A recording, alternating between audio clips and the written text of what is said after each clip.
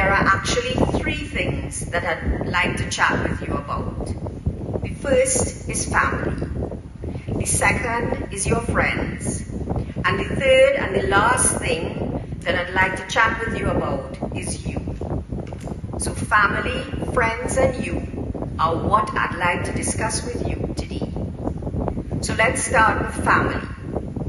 I am sure that everyone understands the basic idea of a family. In some cases, a family involves two parents, one side, and a child or children on the other. In many cases, it involves only one parent.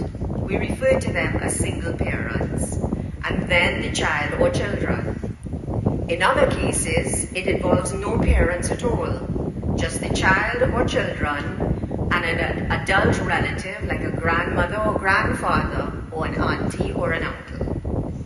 Any one of these combinations is what we sometimes call the nuclear family.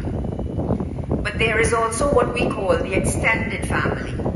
And today, I want us to think of our extended family not just as our parents and relatives, but as all of those adults whom children love and who love children, who sacrifice for children, so that children can be all that they can be.